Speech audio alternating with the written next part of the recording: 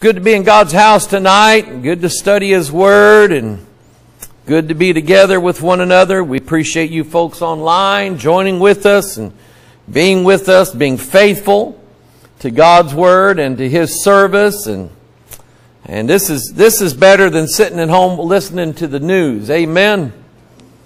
It's a lot better than listening to the news anymore. This is the good news. We have been looking in John chapter 4, studying different things about, so far we've been looking at the woman at the well and the things that have transpired there.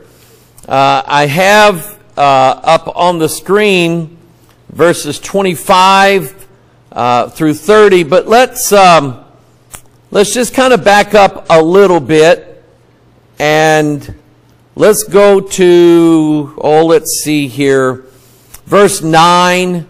We won't go all the way back to the beginning, but remember that she's a Samaritan woman. The Jews don't have anything to do with the Samaritans. They considered them half-breeds and things like that. Yes, Jews can be racist too. Imagine that. Hitler was a racist against the Jews. Jews were racist as well. The story of the Good Samaritan. How that this Jewish man was beaten and left for dead and robbed. And even a priest, Jewish priest, tribe of Levi, went around him, didn't want to touch him. But it was a Samaritan man, somebody that those Jews thought that they were better than them, who bound up his wounds, pouring in oil and wine, for healing, going against bacterial germs, things like that, which they didn't even understand back then, but they knew you pour wine in a wound and that somehow it helps it. And left him with a man and said, anything that it cost, when I come back this way, you let me know and I'll pay it. And he said, that's who your neighbor is. It's not the people that you like. People that sometimes you don't like, or the people that you were told not to like. And I think that's how it is sometimes. John chapter 4, pick it up verse 9. Then said the woman of Samaria unto him, how is it that thou, being a Jew, askest me, drink of me, which am a woman of Samaria? For the Jews have no dealings with the Samaritans. Jesus answered and said unto her, if thou knewest the gift of God. And what is the gift of God? It's salvation. It's God so loved the world that He gave His only begotten Son. That's the gift of God. He said, if thou knewest the gift of God, and who it is that saith to thee, give me to drink, thou wouldest have asked of Him, and He would have given thee living water. You remember that because she's going to. And this woman is about to bring down a city. She's about to. That's what we're going to talk about tonight. And verse 11, the woman said to him, sir, thou hast nothing to draw with. The well is deep. From whence then hast thou that living water? Art thou greater than our father Jacob, which gave us the well, and drank thereof himself and his children and his cattle? Jesus answered and said unto her, whosoever drinketh of this water shall thirst again. But whosoever drinketh of the water that I shall give him shall never thirst. But the water that I shall give him shall be in him a well of water, springing up into everlasting life. The woman said unto him, sir, give me this water, that I thirst not, neither come hither to draw. Jesus saith unto her, go, call thy husband, and come hither. The woman answered, and Jesus knew.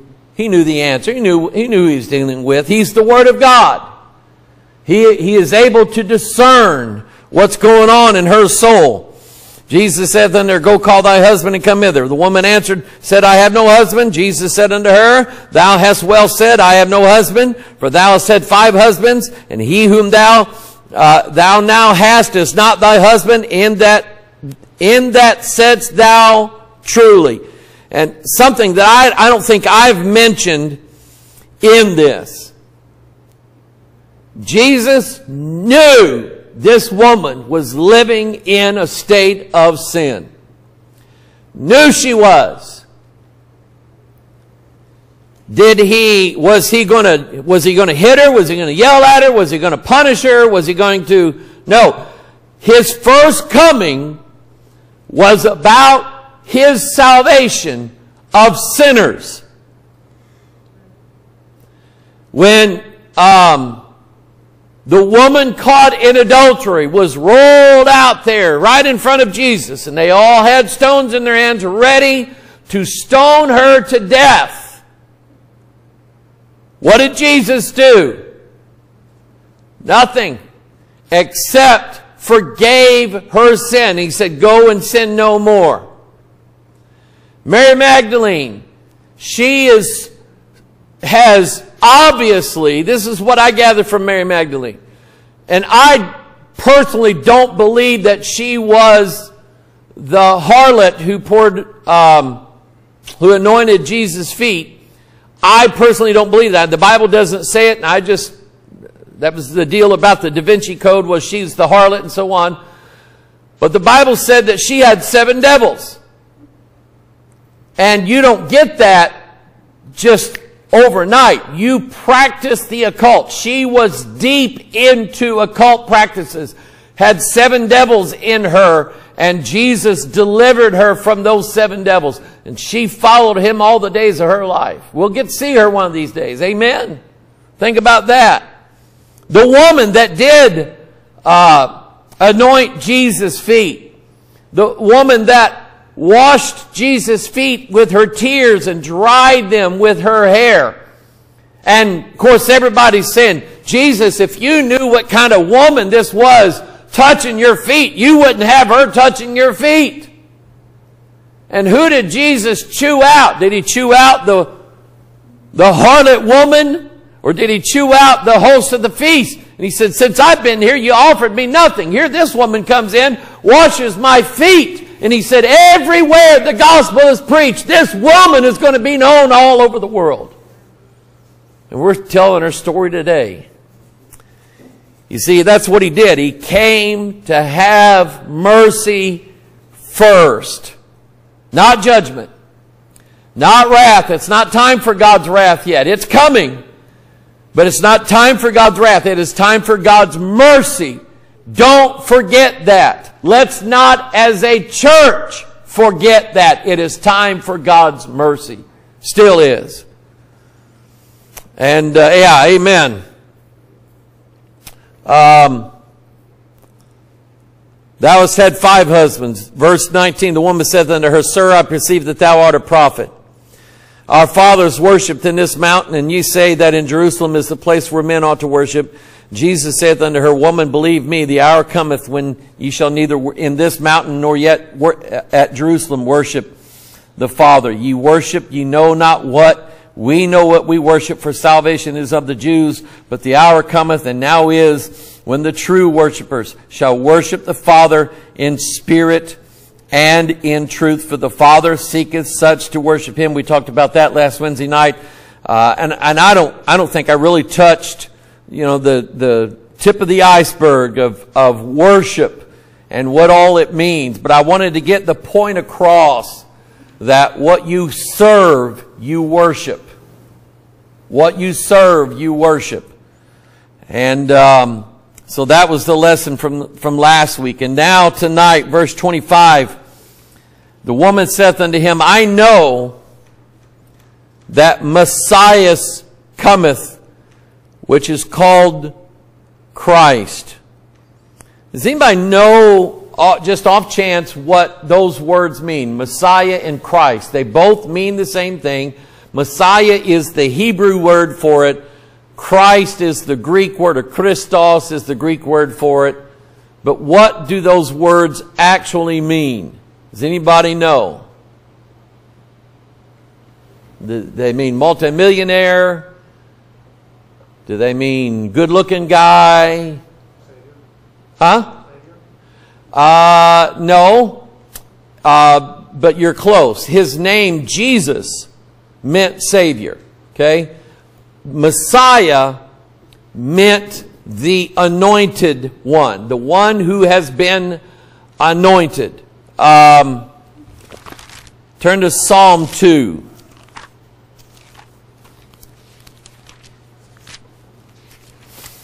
And I don't know the etymology of that particular word, but I know that both Christos and Messiah both mean the same thing.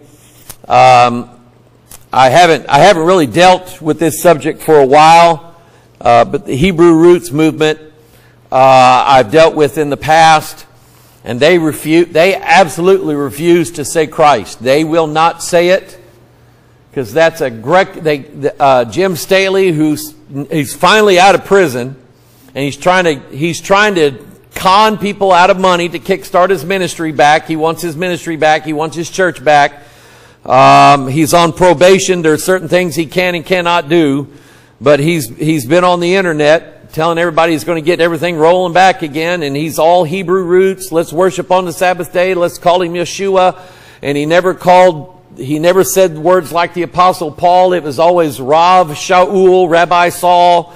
And he never used the word Christ. He would never use it. He would always say Yeshua HaMashiach, or Mashiach, or Jesus the Messiah, or whatever. But because he felt his idea, and the Hebrew roots and the sacred name people, their idea was that the New Testament was originally written in Hebrew, even though there are absolutely no copies of the New Testament in Hebrew anywhere. Beyond,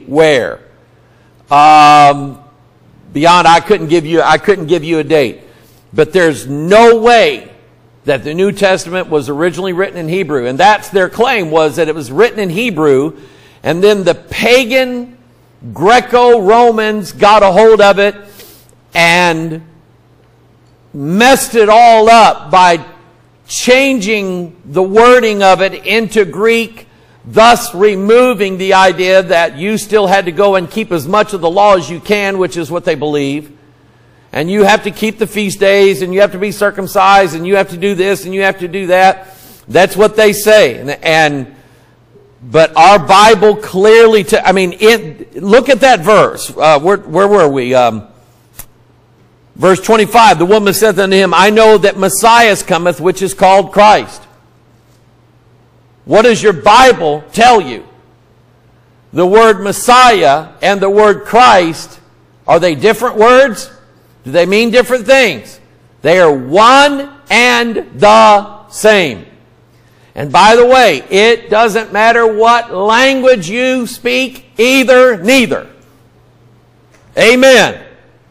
God is going to save them all out of every language.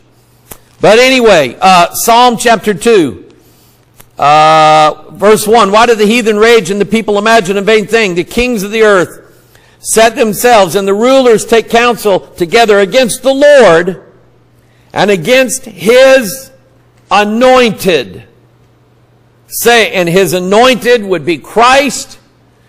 And I see us in there as well, simply because of the fact that we are in Christ. And Jesus said, if they hate you, it's because they hate me. So marvel not if the world hates you. It's because they hate me. And that's what he's saying here. The kings of the earth, the rulers take counsel against the Lord and against His anointed, His Messiah, His Christ, the one that God anointed, ordained when Samuel went to find the first king, Saul. He took a cruse of oil and he poured it over his head. He anointed him to be the king. When Samuel also went looking for the king who was to take Saul's place, going to the house of Jesse, he takes a cruse of oil with him. When he finally finds David and God says, this is the one right here, he pours that cruse of oil over him and literally anoints him and just pours oil all over him. Oil is you could say, would be a symbol of the Holy Spirit, meaning that he has the fullness of the Spirit in him. Revelation chapter 5 says that the Lamb, Christ, He has 7 eyes, He has 7 horns, which are the 7 spirits of God. Isaiah says that. Isaiah was at 61, and Jesus reading from Isaiah in Luke chapter 4. The Lord hath anointed me. He has given me His blessing. He's poured His oil on me. He's given me of His Spirit, is what that means. So now back in John chapter 4. The woman saith unto Him, I know that Messiah is coming. She believes. And she's looking for the Messiah.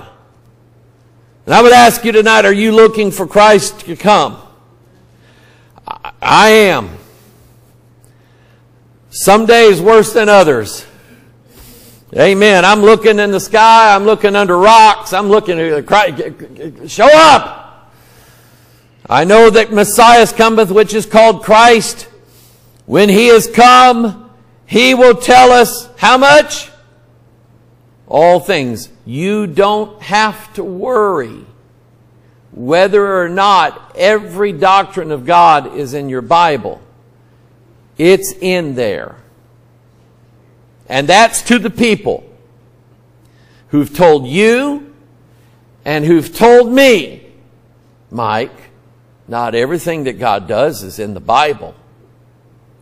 That is a made-up doctrine, and it's made up by people who want to believe things that are not biblical.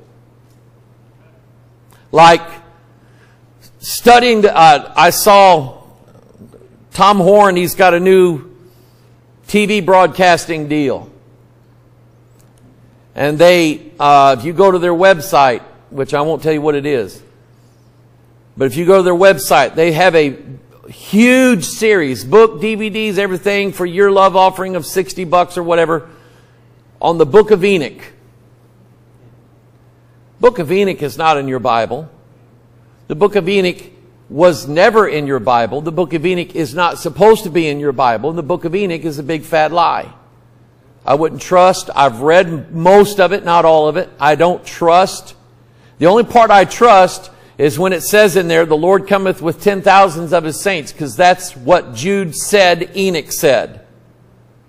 But do not fall into the trap of these extra biblical books. I think at one time you used to have a copy of the book of Lamech, which was very interesting. It was a very interesting read. It was a historical background of some of the things that happened in the Bible. It was, no, not Lamech, Jasher, the book of Jasher. It's a very interesting read. But it's not in the Scriptures, nor is it intended to be in the Scriptures, because it is not infallible. You cannot count on it. And when I hear people talking about how the book of Enoch has these amazing messianic prophecies in there, I'm going, the Messiah that they are prophesying of cannot be the Messiah that you and I believe in. They must, it's a lie. They must be the Antichrist, not the real Christ. And as there is an Antichrist, a false Christ, there is also a false anointing. A false spirit that falls upon people and they become full of it. You can take that however you want me to mean it. But they are.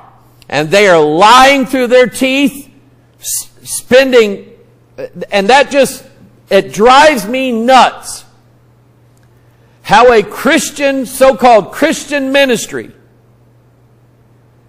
can invest the study, have the DVDs made, the books printed, and sell you a study of a book that God never had anything to do with. And I mean the book of Enoch. That just gets me. I'm telling you that, see, what that is, remember what Jesus said about this well of water that He's talking about. He said, once you drink of this well, you will never thirst again.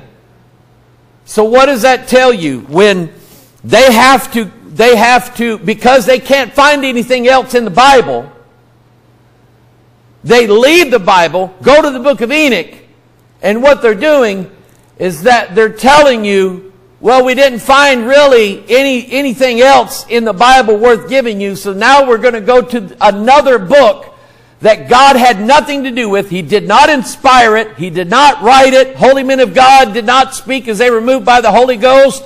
Enoch did not write that book. They sell that to you and they tell you, here's some different water from a different well. Don't fall for it. Don't fall for it. When you go back, and I've still got my hand open here to Psalm 2. They take counsel together against the Lord and against His anointed. They will speak against the Scriptures. They will speak against Christ, the Word of God. Back in John chapter 4. She says, when He has come, He will tell us all things. And I'm just telling you, I love you. But what you need is a Bible. Jesus saith unto her, I that speak unto thee am He. I am Christ. I am Messiah. I am. And upon this came His disciples and marveled that He talked with the woman. Yet no man said, what seekest thou for, or why talkest thou with her? The woman then left her water pot, went away into the city. Now I want you to think now, in the Bible there's a constant theme. 2 cities. One of them is Jerusalem above. The other one would be Babylon the Great. Of which earthly Jerusalem is also a type of Babylon the Great. When Paul was explaining the symbolism of Sarah and Hagar in Galatians 4, he said that Sarah and her seed, Isaac, represents Jerusalem above, which is free, which is the mother of us all. But then he said Hagar and Ishmael represent Mount Sinai, and those who were born of Mount Sinai, those who are under the covenant of Sinai, they are born into bondage. They're not free. They're in bondage. They're slaves because their mother was in bondage. She was a slave. Therefore, their children were slaves as well. And all of those who are born under the law are still in bondage. And earthly Jerusalem is a type of that. I have a picture upstairs that I keep up there. Tim Barron sent it to me. He made a trip to Israel. And God bless that guy. He doesn't have... God just blesses him. He's not afraid to go up to these Hasidic Jews and give them gospel tracts. He's not afraid. He loves people so much, he just wants them to know the gospel of Jesus Christ. And there's a picture of up there of this old Jewish man's got this big hat on, the curls, you know, and these young, look like teenage Jewish boys with their phylacteries on their heads, things like that. And all those boys are smiling. And I know they're laughing at Tim. I know Tim. He must be doing something off camera and got their attention. But he gave every one of those guys gospel tracts. And I look at that picture every now and then, and I say, I wonder if one of these boys isn't one of the 144,000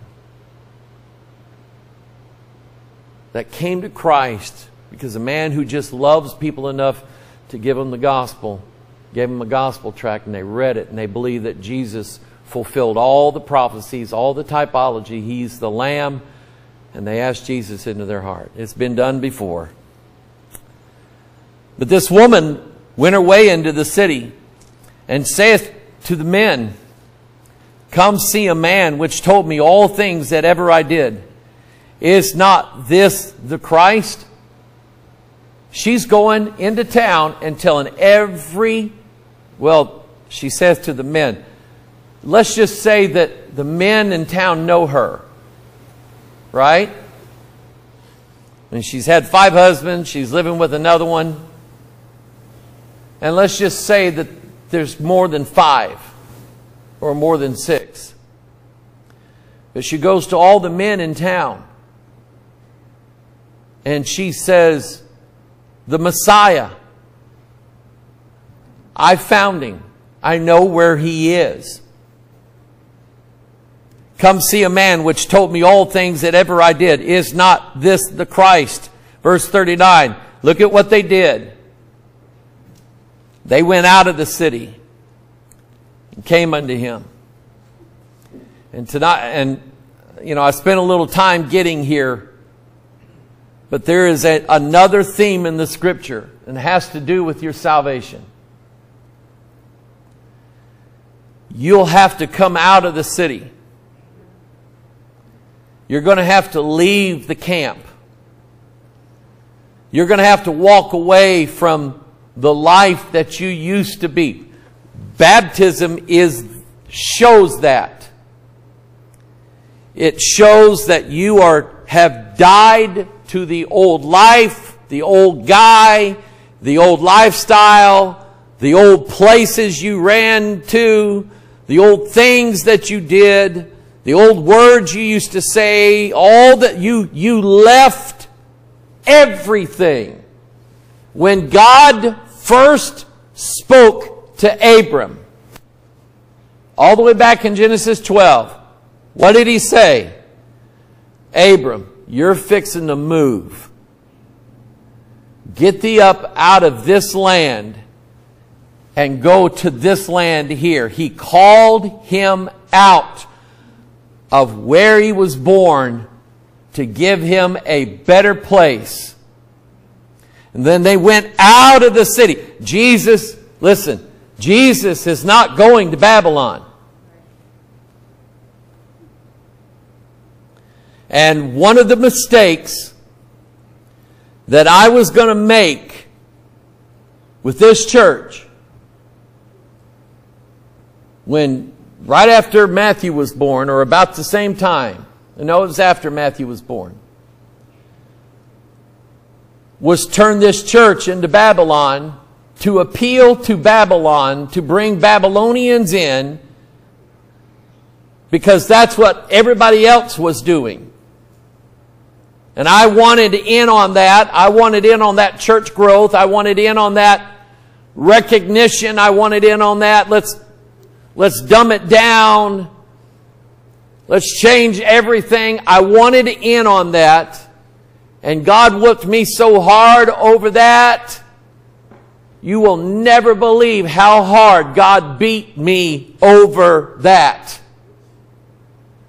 But He said, you're not going to do that, Mike. I won't let you. And if I don't get some cooperation out of you, I'll take you out of here and I'll bring somebody in that will cooperate. And I started bawling my eyes out. I said, God, please don't do that. They came out of the city. Jeremiah 50.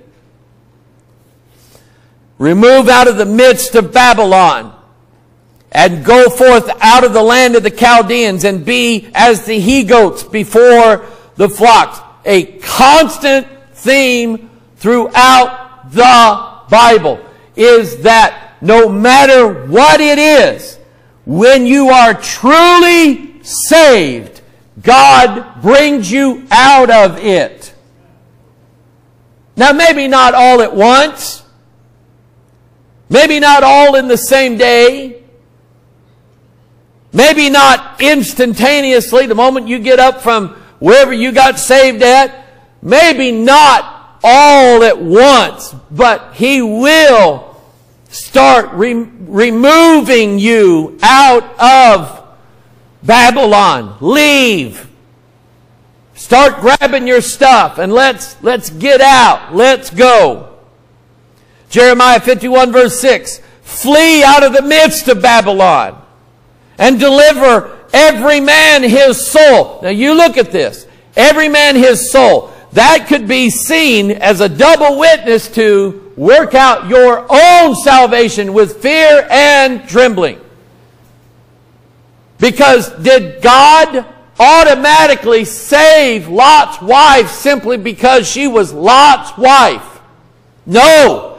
Did God save Lot's two sons-in-laws simply because they were betrothed to Lot's daughters? No. They weren't going to leave. They stayed. Lot's wife got up, followed behind them, turned around, looked back, wanted to go back there. God turned her into a pillar of salt. You can't go back. There's nothing. And what God will do is that He will show you there's nothing there. One of the first things I did when I got on Facebook, I didn't get on Facebook when everybody else got on Facebook. I didn't want anything to do with it. But when they started, when I found out we could, kind of promote the videos and things we were doing, so I got on Facebook. And I started looking up all these guys I went to Bible college with and high school with. Because, Jim, I thought, we'll get the old gang back together. Get the old guys back together. It'll be just like it used to be when we was in high school. Be just like it was when we was in Bible college. You know what I found out? There ain't a one. Well, there's one. There is one man. One man. From my days in Bible college that will still have something to do with me. It's Craig Shaw. When we leave to go to start our little trip to Vegas, we're going to stop at his house just outside of Tulsa. I haven't seen him in probably 20 years, somewhere around in there. I haven't seen him since then. But he's the only one. One of them, we were pretty good buds. And I befriended him on Facebook. He befriended me back. And I started looking at his posts. And then it dawned on me. He's sodomite. He's a sodomite. And he made some kind of comment. And I wrote him in the comments, I said, "You weren't like this when you were in Bible college, were you?" He said, "Oh, yes, I was."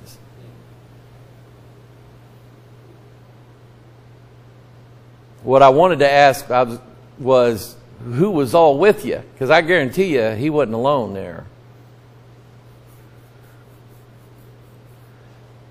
But nobody from my past really wants anything to do with me. The buddy that I hung around in junior high school, middle school, high school, we did everything together. Nothing. In fact, we met up, our first year in college together, we met up. I called him and talked to him a little bit. How's everything going? We have a conversation for about 10 minutes. Jim, he pops this one on me. He said, "I'm taking a philosophy course." And he said, "I'm reasonably sure that I just don't believe in God anymore."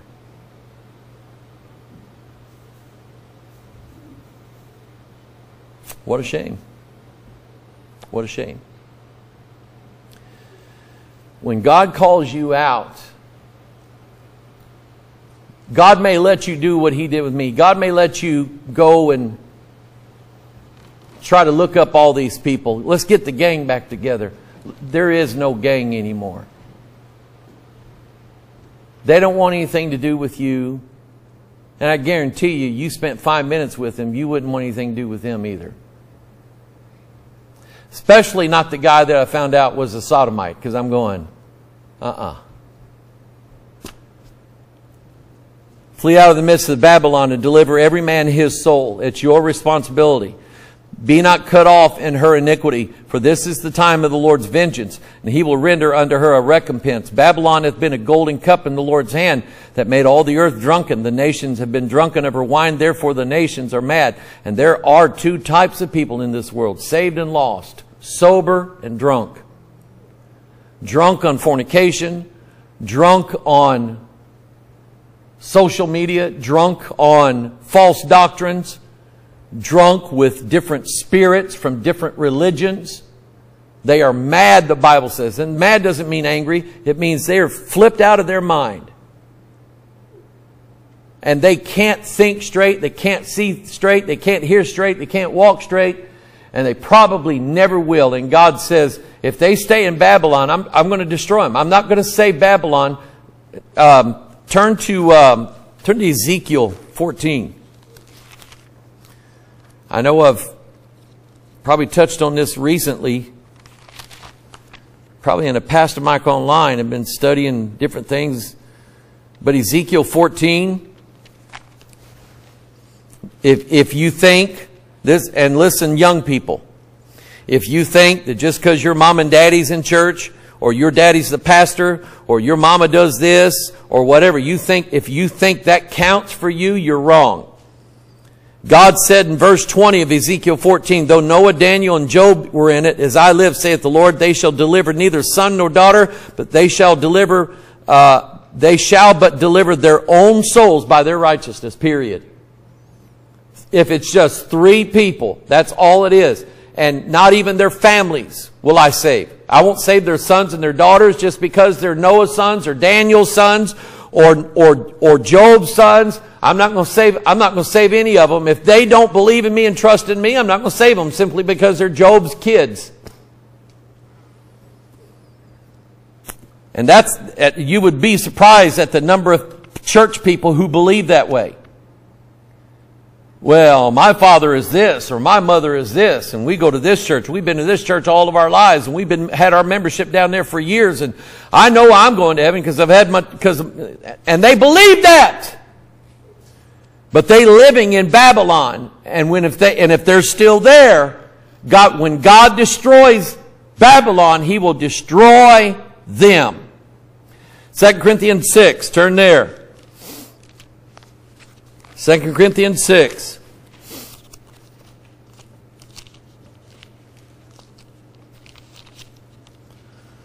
Verse 16.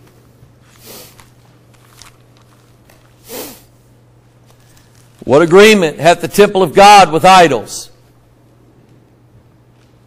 For ye are the temple of the living God.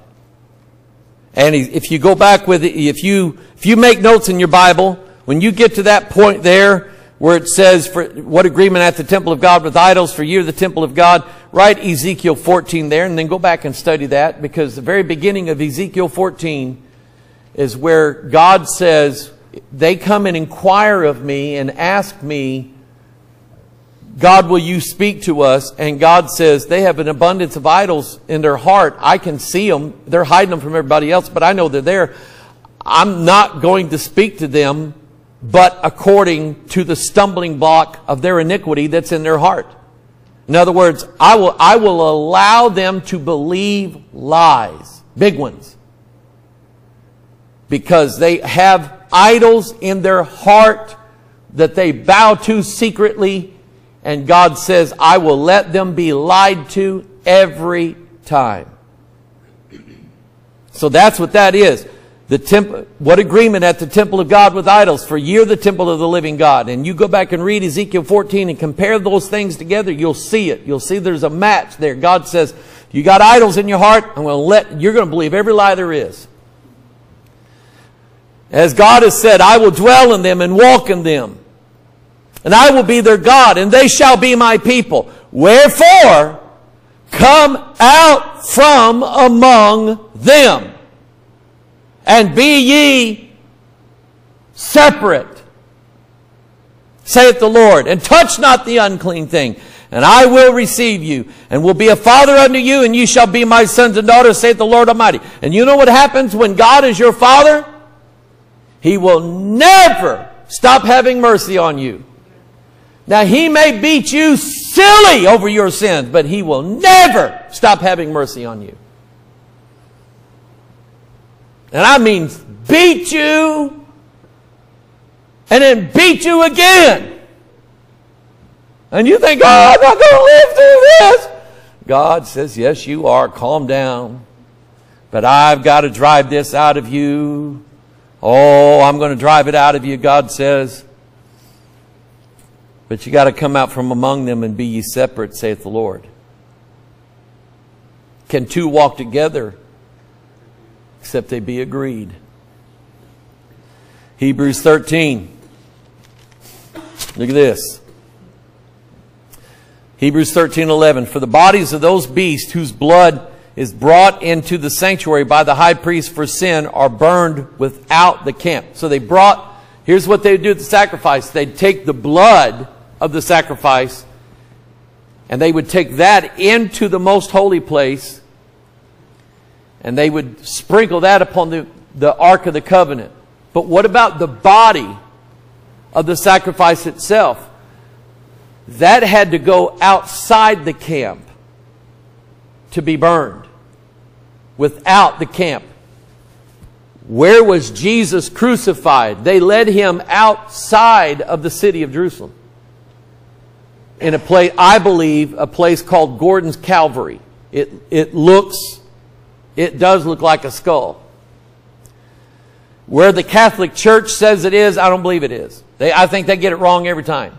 They think they picked Mount Sinai. I don't think I know for a fact they didn't pick Mount Sinai because they picked one in Egypt. And Mount Sinai is not in Egypt. Paul said it's in Arabia. Anyway, wherefore Jesus also, that He might sanctify the people with His own blood, suffered without the gate, outside the city gate.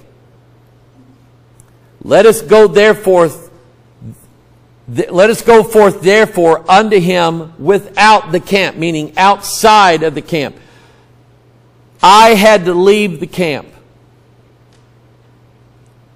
I had to, when God first began to deal with me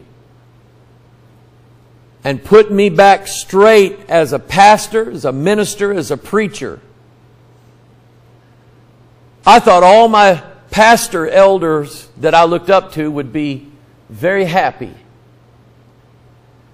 that I was back on the straight and narrow. And the moment I said the word King James, you would not believe the animosity that was driven my way. The Missouri State Secretary of Free Will Baptist chewed me out on the phone over the issue of the King James Bible. And I loved that man.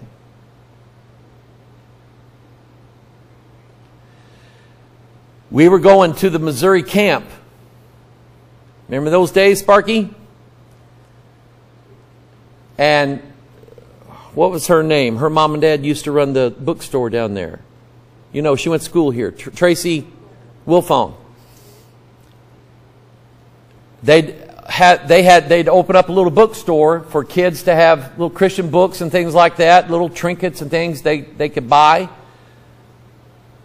And I gave my videotapes to them and I said, just take them for free. If anybody buys them, just keep the money. When one of the board members found out that my videotapes were there, he took them physically down and he said, these are never to be put back up here again. I don't want to see this ever again. And those people were my friends.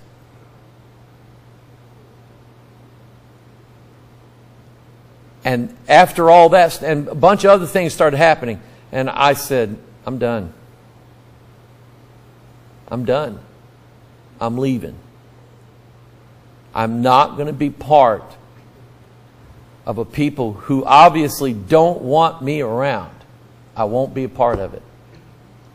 And we left the camp. And not going back. Let us go therefore unto Him without the camp, bearing His reproach. For here we have no continuing city, but we seek one to come. If we lose America, we've got a better place to go. Amen. Ruth 2:11. And I'll finish with this. Ruth was a Moabitess. She was from Moab. Her and Orpah. Oprah Winfrey's mother misspelled Orpah. When she meant to name her Orpah and misspelled it as Oprah. That little piece of knowledge that you'll take to your grave, you'll remember that I said this tonight. Orpah stayed. Ruth said, whithersoever thou goest, I will go. So now that Ruth has stayed, Boaz, her and Boaz are falling in love with each other. They're fixing to get hitched. Boaz answered and said unto her, it hath been fully showed me all that thou hast done unto thy mother-in-law since the death of thine husband. In other words, I heard about how you stuck with her. And he says, and how thou hast left thy father and thy mother and the land of thy nativity. Nativity means where you were a native. The land of your birth. The land of my birth was Pine Bluff, Arkansas. Roy, I was that far from being born a Cajun. Whew, thank God. But the land of your nativity is where you used to be from. But remember, you're not there anymore. And if you were to go back, you wouldn't know the place. And if you would try to get back in with the old gang, they don't want you. And you would find out quickly you don't want them. There's a lesson here, people. Young people have to learn it.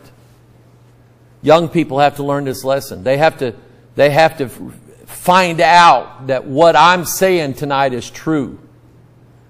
But he said, you left the land of your nativity and art come unto a people which thou knewest not heretofore. The Lord recompense thy work, and a full reward be given thee of the Lord God of Israel, under whose wings thou art come to trust.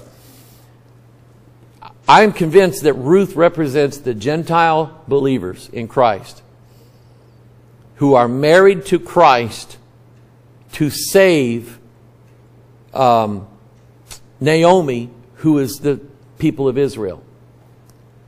To save them.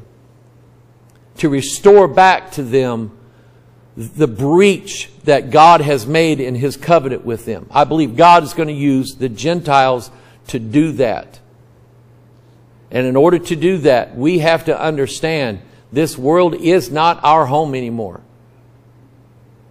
And I love America. I talked about it yesterday. I love this country. And I would love for God to turn it back around. But God would have to do it. But if He doesn't, I have a better country to go to. I'm not going to lose. No matter what happens, I am not going to lose. I will gladly leave the land of my nativity for a new land. I will gladly do that. Our pilgrim forefathers did exactly that. They left England. They left Holland. They left wherever they were in Europe. And because of the Church of Rome and the Church of England and all them stuffed shirts wouldn't let them worship and believe the Bible the way they wanted to, they just said, fine, we'll leave. And they came over here. Most of them died, but they said, we'd rather come over here and die than stay here and be in bondage. They left their home and came over here and started this land. That Bible's right. Amen.